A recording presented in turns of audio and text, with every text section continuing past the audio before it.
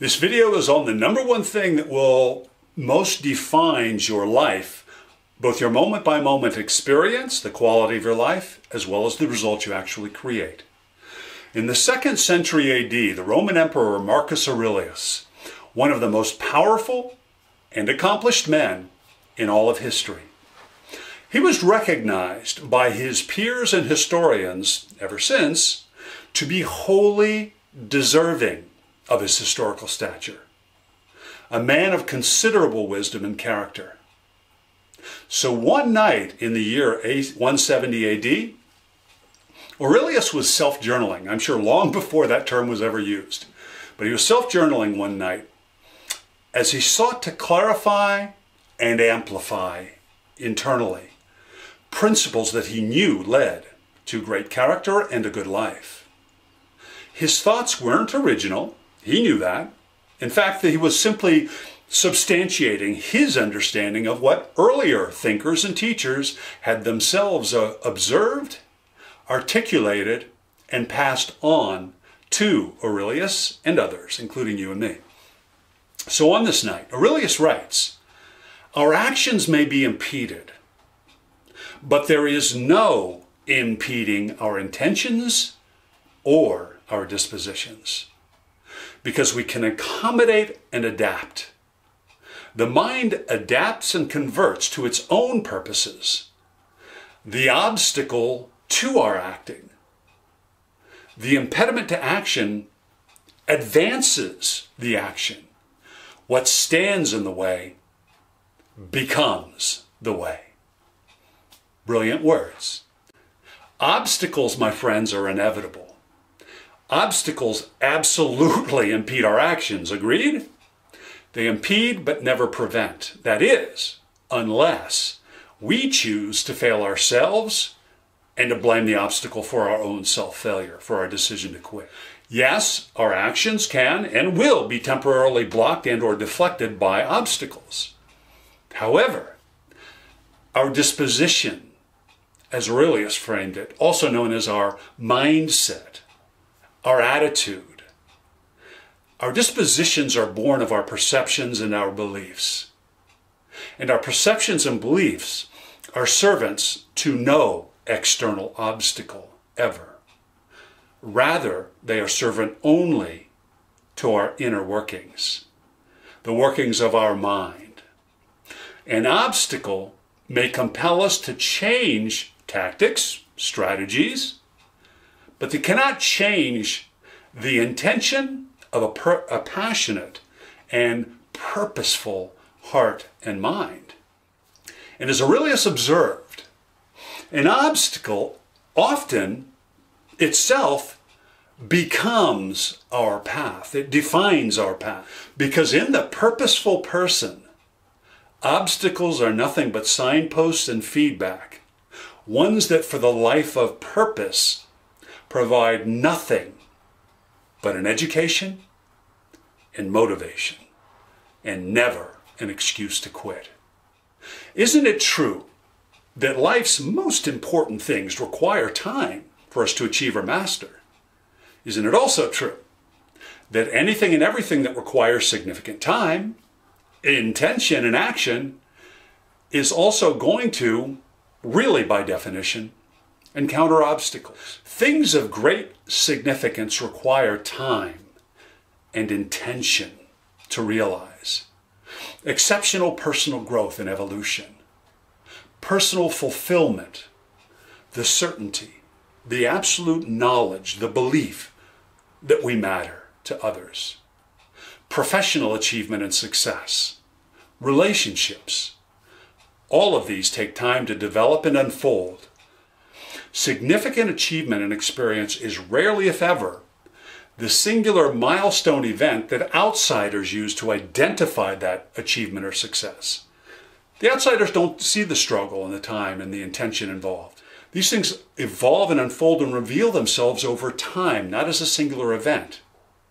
And often, almost always through and often because of obstacle after obstacle after obstacle, even the most simple of concepts and activities, the concepts of presence and mindfulness, Even these most simple of concepts, they require a repeated practice over time.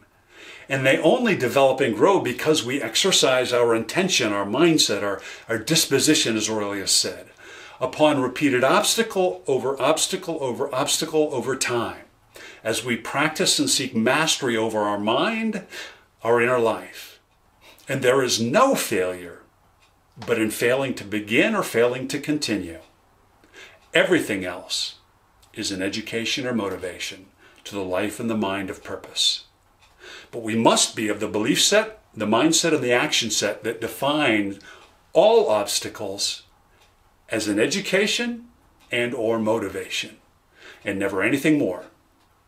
Even if our final outcome is not exactly as we had originally hoped and intended when we began our journey, or even what we hoped and intended halfway or 3/4 of the way through our adventure, our journey.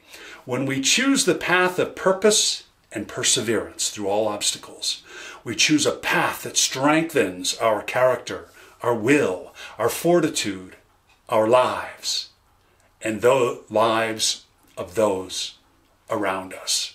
And when we overcome obstacles, rather than succumb to them, this fuels the fire of our confidence, our determination, our perseverance, and our optimism, all of which are ancestors to significant personal fulfillment, happiness, and achievement.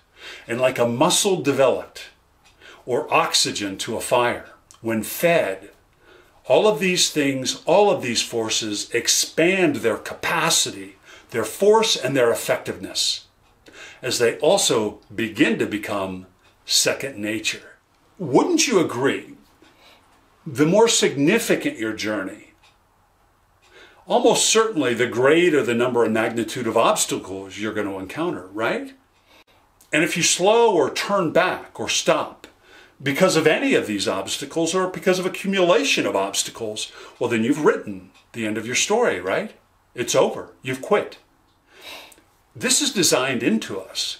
You and I are driven to make progress, to grow, to achieve, to succeed, and to matter. It's designed into human beings. But our path cannot be perfectly known. We have no definitive map. And there are going to be, by definition, obstacles along our path. And all that matters is our beliefs about those obstacles and the subsequent actions we take on those obstacles or because of those obstacles. Because that defines how we experience life moment by moment, day after day. And it is largely, if not exclusively, the determining factor of our results. It's in our human spirit to live a big life, to stand out, to matter. But our brains are not designed for this. Our brains are designed to fight the nature of our spirit.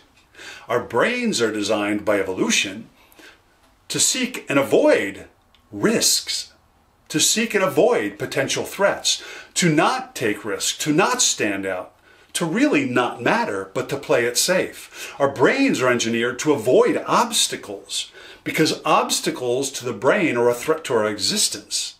To make matters worse, isn't it true that our family and society have similar brains and they reinforce this biological nature we already have? They tell us, fit in, think small, play it safe, don't get hurt, don't make waves, don't threaten me. This will maximize your odds for survival. Yet, the simple truth, the greater your ambition, the greater your passion, the greater your inevitable obstacles, and the greater the number and frequency and relative size of the obstacles that you're going to encounter. But when you use your creative imagination and the passion in your heart, when you exercise dogged perseverance, you can overcome virtually or absolutely any obstacle. And in fact, as Marcus Aurelius articulated, our obstacles often end up defining or becoming our path. And he meant that in the best of senses. And in any event, worst case, even if you weren't to arrive where you originally imagined and intended. Isn't it true that the person you develop into, the character, the confidence, and the wisdom, along with the rich nature of the experiences you will have cultivated, and the richer and the superior outcomes you will have created, wouldn't you agree that regardless of your final outcome, who you actually become and what you actually experience and the impact you will have if you don't play it safe, if you think big, if you act big, if you believe big, will certainly be much bigger because you stayed in the game, you fought your fight, and you persevered, you continued. Shakespeare said, "There is nothing either good or bad, but thinking makes it so." So why not think of obstacles as those, yes, painful experiences, but ones that make us wiser, stronger, and more capable. The very things that forge the metal of our character and our will. Shakespeare also said, "This above all, to thine own self be true." So why not stay true to yourself, never true to any perception of the power or finality of an obstacle? Why not stay true to your highest self, never to the perceived force of any obstacle? Because if you do, the person you become and the things you will achieve indeed will cast a shadow over the person you will otherwise become or the things you otherwise will do.